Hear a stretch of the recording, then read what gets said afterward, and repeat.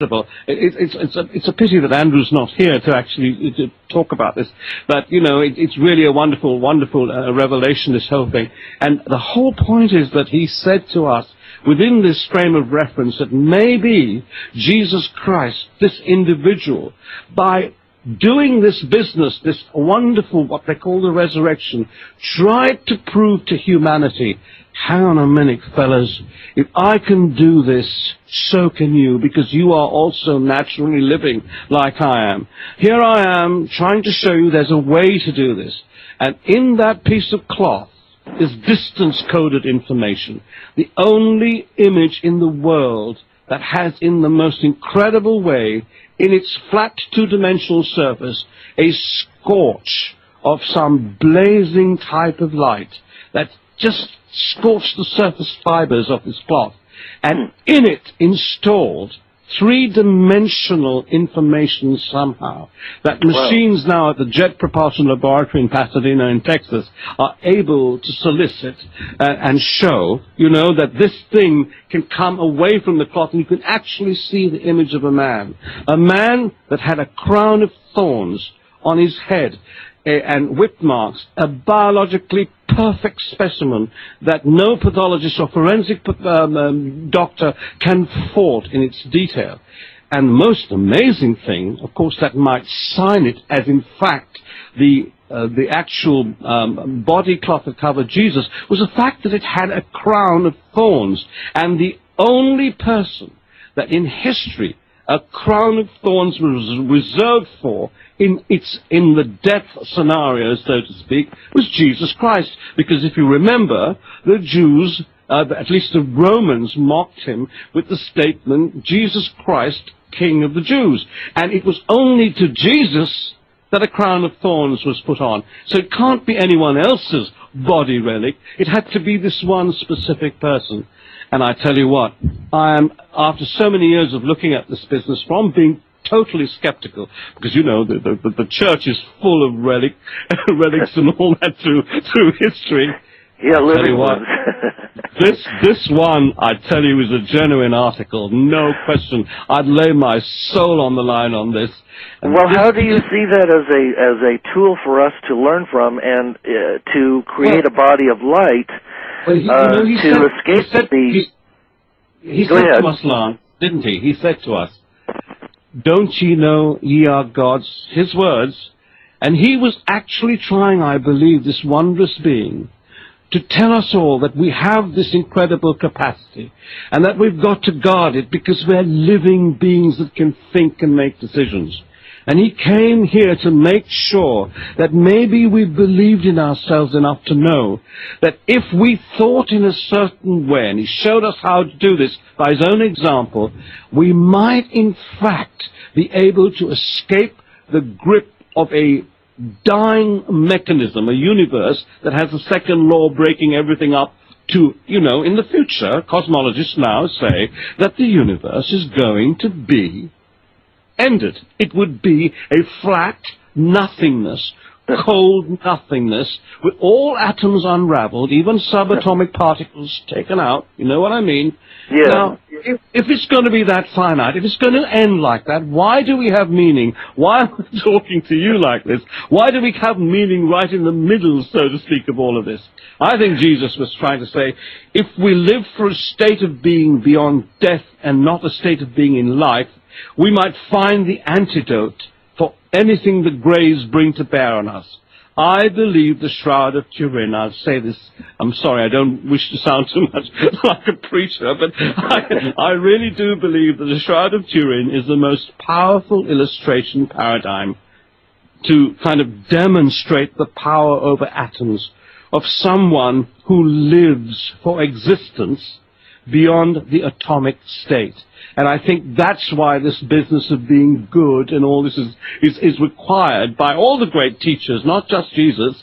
There's Gautama Buddha, there's even, and believe me, you know, don't believe that the great prophet of Islam was a devil. He wasn't at all. It's the people who came after him that mangled his words and do these terrible things to everybody that actually let the side down, as in fact I believe the church did let Jesus down, and so on.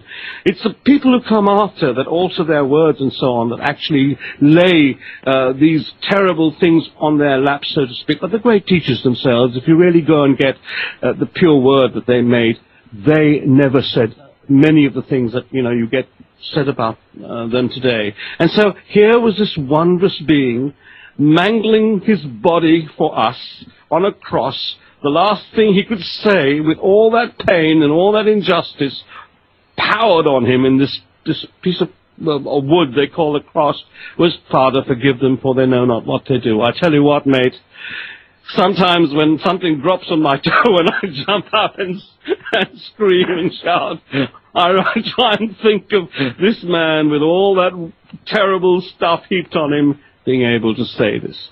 Now, if you can do that, you're very special. And maybe there is something to us adding things together.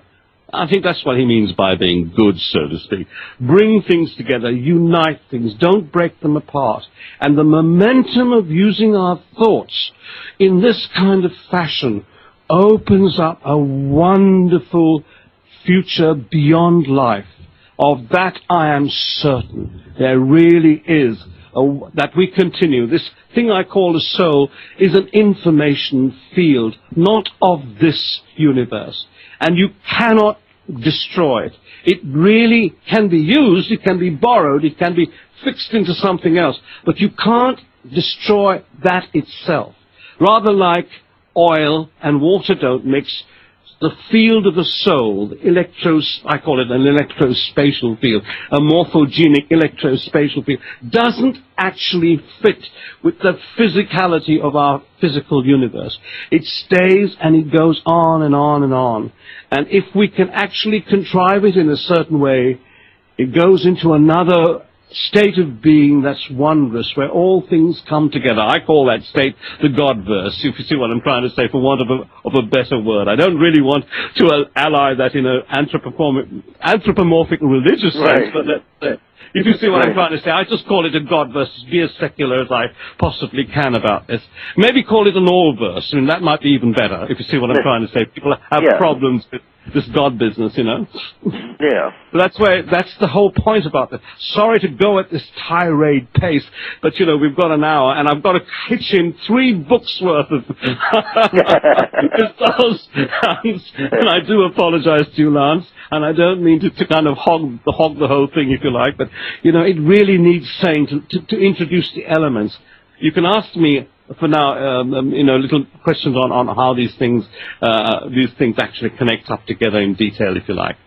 And John is there to answer you the scientific, biochemical verity of it all, too, if you so want to do. But I just wanted to connect up the soul with the grays and the cloth.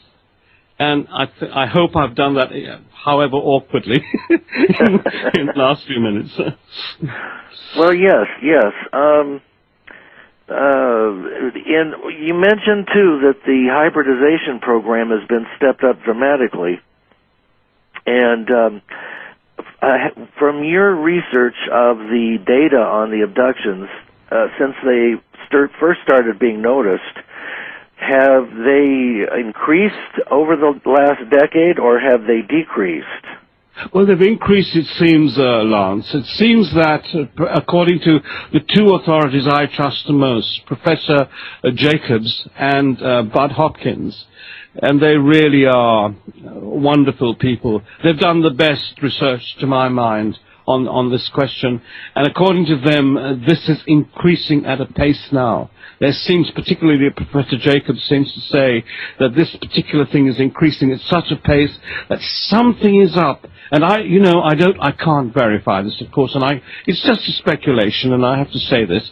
As much of what I try to say is, but you know, you can't make empirical evidence if something is against you in this world, as most people seem to be that control the mainstream, because they don't want the repercussions of anything like the Greys kind of, you know, taken seriously for all mankind for various reasons, you know. fiscal reasons, whatever. But something there is here, and is wrong in the state of Denmark, that, so to speak, is hiding this from all of us. And I do really believe that if this is escalating, and they are, you know, increasing their efforts to synthesize humankind and our DNA, to alter it so that in some kind of way they can meld their programmed, artificial, mechanistic form of being into ours, then every individual who they can do this to will be interrupted in his natural scale of development. And that scale might preclude that particular individual of an eternity. And that's the terrible thing. That's a big deal. And maybe 2012 doesn't signal the end of the world. It signals the end of natural free thinking. And that, to me, is bigger than the end of the world. Yes, it would be. It would be. What part do you think the power of the heart plays in our uniqueness? And some say that the heart has a mind of its own that is actually a very small chamber that is actually like our minds. Isn't that a significant difference over a mechanized being to have a heart and to be able to feel and have emotions? Well, our brain is a colloidal jelly, if you see what I'm trying to say, right? Yes. And within the frame of reference of this colloidal jelly, realization occurs, understanding occurs, motive occurs, action is propagated and promulgated, if you see what I'm trying to say. So however the biological presentation, however that may be constructed and construed, whatever our human aegis might be in its physical biochemical mechanism, and can I tell you that John Biggerstaff is much better qualified to talk about this than I am. I have to try to be a juggler looking at all the various disciplines possible to put the story together, but then I rely on some really well-trodden paths through some clever minds who've done specific things in specific directions, and John is a very good direction to go to when you talk about biochemistry and so on. And maybe you can ask him about this heart question. He might have a better take than I have on it. Well, yes. John, what do you think about that? And, you know, your expertise is in molecular and cell biology and microbiology. It seems as if a lot of the diseases that are manufactured today are designed in a laboratory. Such as AIDS and many other diseases seem to be occurring unnaturally. Is that possible? Right. Coming to the diseases, but it may well be that these diseases are being used as genetic vectors to actually get some of these alien encoded signals into us to make us even want the technology even more. But to get to your principle of heart and caring, really, I think what's happening here is that our ability to think is really not part of the physical universe in a way. It's enmeshed within it. And in the living process, it sort of it has mechanisms both in biochemistry and etc. by which it is able to interface with a physical system in the process that we call life. But I think one of the most important things about the concept of heart is really, to reiterate what Jesus and what now Nigel is sort of saying about Jesus really is that, at the beginning of the universe, there was effectively nothing, then there was a big bang, and everything came from that. Well, now we know from physics, for instance, that the ability